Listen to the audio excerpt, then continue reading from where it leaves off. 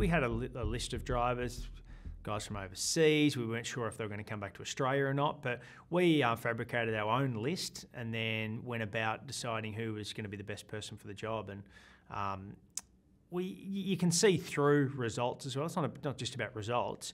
You assess performances on, geez, a guy in Super 2 could come from 10th to 5th and put in the driver of the day, because that car shouldn't be running 5th. You know, it should be it's only a top.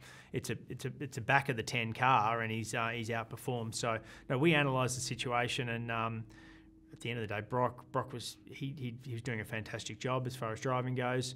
But more importantly, his attitude was unbelievable. Like, yeah, he's a person you want to have around in your team. He wanted it, grabbed it with two hands.